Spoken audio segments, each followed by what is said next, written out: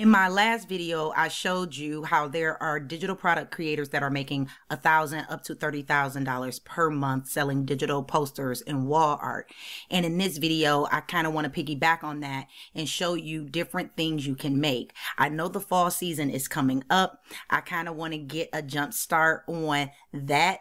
And so I am about to produce some wall art and some wall decor featuring realistic animals that represent the fall and autumn, and I want to take you along the journey in case that's something that you want to do too. But before we dive into my computer, if this is your first time to my channel, welcome, welcome, welcome. My name is Dee Willis. I'm a digital product creator, and what I do is I teach people and I show them exactly how they too can create digital products of their own and how they can go about selling them online and making money while they sleep. So if that's something that you're interested in, make sure to like this video and subscribe to my channel. You know, that looks out for your girl. Okay, so let's just dive right on into my computer because there's some things I'm going to show you and some techniques and templates that you might want to take note of so that way you can use this tool on your own. All right, so let's go. Now, as we jumped into my computer, I did create this animal tutorial channel within my Discord. That way it can keep it a little separate from everything else. If you're not familiar with Midjourney, because this is the AI tool that I use to help me generate my ideas and my digital art, I would definitely advise for you to watch the video that I made prior. I'm going to link it at the top, as well as it's going to be down in the description to help you set up your Midjourney and get started if you don't have one already. I would highly advise that you do that before you jump into this one, because I'm going to be doing some more advanced parameters and prompts and things like that in this tutorial. So let's get started. So what I want to do is create some fall animals. Now we're going to start from very basic. I want to produce an owl. And first of all, an owl is like a fall animal. It represents the transition between summer to fall, wisdom, and all of that good jazz. And on top of it, it is my bestie's favorite animal. So I am going to create a poster of an owl. All right. No photography needed. No graphic design experience required. You just need to know how to write and type. Okay. So we're going to do the prompt. So we're going to start with Imagine Prompt. And of course, the command will start to come up for you once you start typing. So I'm going to click Imagine Prompt. And then the prompt I'm going to use is I want a stunning photograph of a majestic, let me go back, of a majestic great horned owl. Okay. I want it to show the full body of the owl, and I want it in a forest type of background. All right. Now I want a aspect ratio of a 2.3 or 2:3, and I'm gonna do version 5.2. Now let me explain this really quick. The aspect ratio, it actually helps me determine how I want this image sized. With the aspect ratio of a 2:3, it makes particular sizes, like it makes a 4:6, a 6:9, 8:12, 10:15, 12:18. It can go up all the way to a 24:36 and even higher. Okay, just it stays within that ratio. It keeps the image looking good. A 2:3 ratio is a portrait, more of a vertical. If I wanted it horizontal, but in this same ratio, I just flip the numbers around to 3:2. That'll make it horizontal landscape opposed to portrait, a vertical. So I'm gonna leave it 2:3 because that's vertical, and most pictures hang on the wall vertically like the one behind me. Now the V is for a version. Typically by default, Midjourney does a 5.2 version because that's the most recent version of Midjourney. I like to specify I want it in a version 5.2 because, hey, I don't want it in nothing else. I don't want it in a 5. I don't want it in a 4. I want it in a 5.2. So I just do it on the safe end to be on the safe side. Okay. So then I'm going to press enter. And Midjourney is going to start doing its thing and creating for me this photograph of a majestic great horned owl. So we are watching it in real time as it does its thing. Now, this can be very, very time consuming when you want to do like 6 different animals or 10 different animals that you want to create posters on. All right. So there's a list of animals that I do want to make posters of. I want to do an owl, a deer, you know, a fox, and, you know, things like that. I'm not going to want to type this out like this for every single one. All right. Especially when some of the prompt is the same, just the animal and maybe the environment that the animal is in is different. Okay, so jumping back over here to Midjourney, it's 93% done. And we're going to take a look at it because it's going to be done pretty soon right here. So, all right, so now it's done. So what I want to do is click on it and look at these beautiful photos. Okay, so I'm gonna open it up in the browser just so I can get a better look, and I'm gonna zoom in on it. All right, so it looked like some rain is falling on this one. There's some rain. This one looks okay. So whatever one you like, that's the one you can pick. Okay, so we can go back over here to Discord, and then now we have our options at the bottom. We can upscale the one we want. This is 1, 2, 3, and 4. I'm kind of digging the 2 and the 3. I'm not digging the rainfall, or I could do that. That'd be a nice picture for somebody, right? So I can upscale 1, 2, and 3 by clicking the U1, 2, and 3. I don't want 4. Or if I like this one, which is 3, I can do variations of 3. So it'll make me another set of 4. Midjourney will make me another set of 4 for number 3, if that's the route I want to go. Okay, so now let's do a few things. We know that I want all of my pictures, correct? Every last single one of them, I want an aspect ratio of a 2:3 ratio because I want them all portrait. I want them all to be displayed in a version 5.2. All right, so here's what I'm going to do. I'm going to go down here and I am going to give Midjourney a command. Command pre-suffix. All right, so what this prefer to suffix, okay? So what this prefer to suffix does is it adds the same ending to all of them. Okay, to everything moving forward that I do until I turn it off. So what I'm going to do is I'm going to do --AR 23, and then I want a --V 5.2. So now it's saying, okay, now we're going to put this at the end so I don't have to keep typing it. Okay.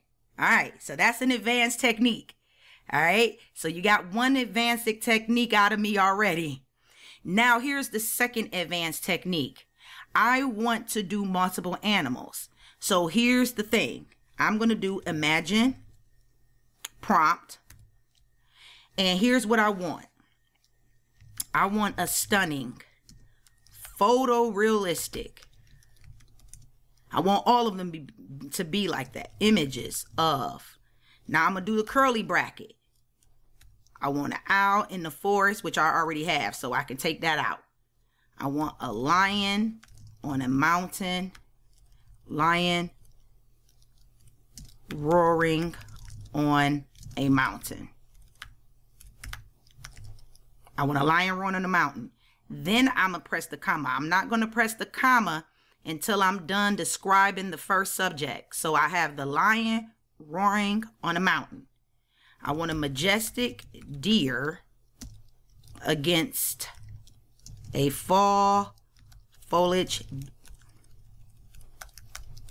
background, a cozy rustic feel, comma. Now I'm done describing my deer and what I want with the deer.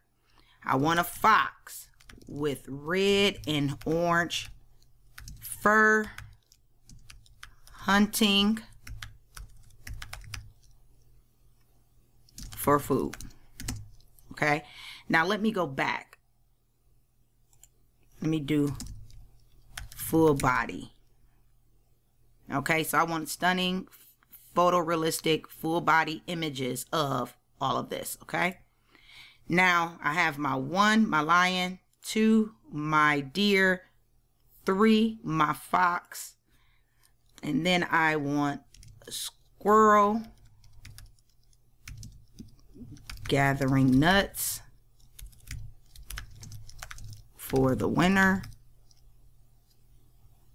I want a squirrel gathering nuts for the winter. And I want a bear and her cubs snuggled together in a den. Now what I'm going to do is I'm going to put the end of that curly bracket. Okay. Now remember, I don't have to type the --AR anymore because that's automatically going to be appended to the end of this because I did that before we did this. So now I'm going to click enter. Midjourney is going to ask me, are you sure you want to imagine 5 prompts for the template that I just created? I'm going to say yes because I did that for a reason. It's going to say failed to process your command. We ain't trying to hear all that, right? It's going to do what we need it to do. All right. So now instead of me going line by line by line by line, as you can see, the first part of that template, stunning, photorealistic, full body images of, it says lion roaring on a mountain. Then it separates it and says the first part is the same. Everything outside of the brackets is the same. And then it says majestic deer against the fall foliage background, cozy rustic. The comma separated, if that makes sense. The comma separates it. All right. And so now it's coming up with all of these different images that I can view, like them. Then the ones I like, I can upscale them, save them to my computer. And now I have a file that I can upload to Etsy to sell in a 2:3 ratio. And when you do this, it's good to specify the sizes that a 2:3 ratio can make. So of course, when you upload your product or go to sell it, whether you sell it on Etsy, on your own Shopify, or on Society6, or Redbubble, wherever you sell it, or if you do a print on demand through Printful or Printify, it's always good to put in the product description that this specific product is created in a 2:3 ratio, and list out, you can print this in a 4:6, a 8 whatever, you know what I'm saying? 8:10, 11:14. Well, 11:14 is its own ratio. If you can't make it 11:14 with a 2:3, don't do that. But anyway, I'm just listing out some sizes, but you need to know what sizes your ratio that you choose actually makes. And in the last video, I showed a screenshot of that. So you can view that video and take a picture of it with your cell phone or whatever, take a screenshot of it so that way you can see. Or you can do a quick Google search and see what size frames does a 2:3 ratio fit in, okay? And it will list all of those out for you. So some of this is still thinking, like my deer is still thinking, right? So we got the fox. The fox is up. The lion is up. The squirrel is up gathering nuts, okay? And then the bear is in the den with the cubs, okay? So I believe the only one we're missing, oh, and it's coming now, is the deer, the majestic deer, okay? So now I can look at these images right here. Well, I already know we're going to do the owl, okay? I like to open it up in the browser and zoom in just so I can see. I see that one's raining. And it's standing, facing, you know, the feet is facing is like on the right side. But this one is kind of on the left side. I don't like this too much because it's more green. Okay, so I kind of know I am going to rock with upscaling number 1 with the rain. And I'm going to upscale number 3. So upscaling makes them big enough and crisp enough that they can be printed. Okay, so I'm upscaling those. Now let's go down. Let's look at our majestic deer. Oh, it's not even finished yet. It's at 93. Okay, well, it looks like it's going to be finished now. Okay, where are you? Okay, so, all right, so our 2 upscales, so we went there. We got the 2 upscales for the owl. So what I can do is I click on it. Some people save it right from here, or they click on it and they save it right from here. Don't do that. Open it up in the browser so you can get the full image.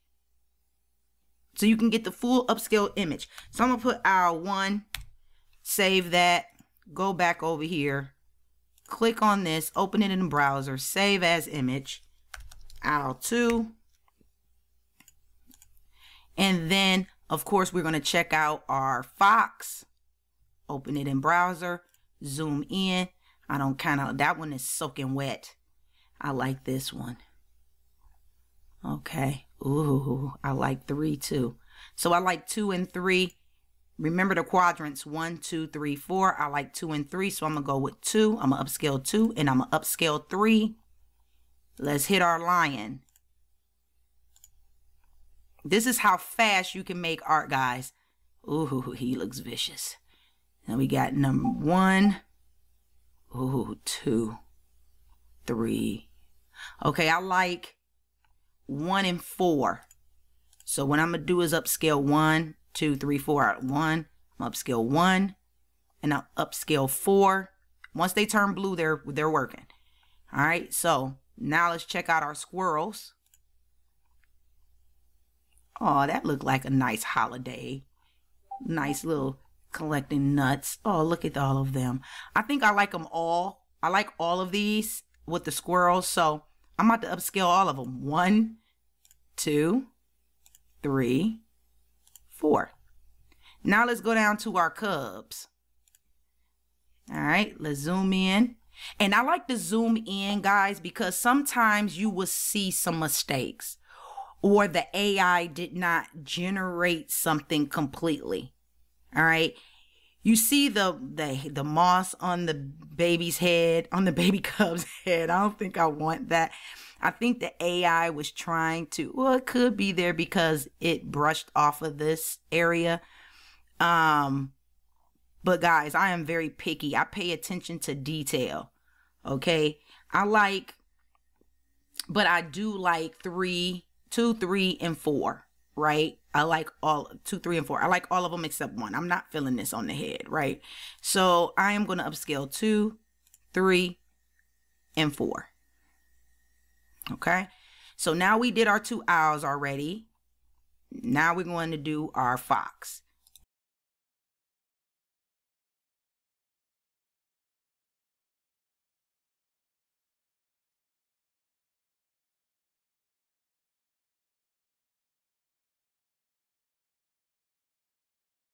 Now, guys, we just made like over 10 items, 10 products for fall. Okay. That's how quick this happened. Okay. And let me open this up in the browser and save these.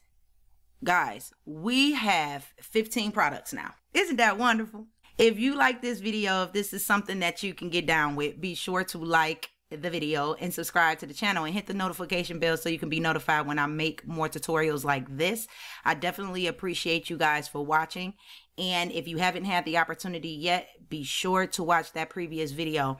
And in the next video, I am going to be showing you how you can create other things outside of posters and wall decor.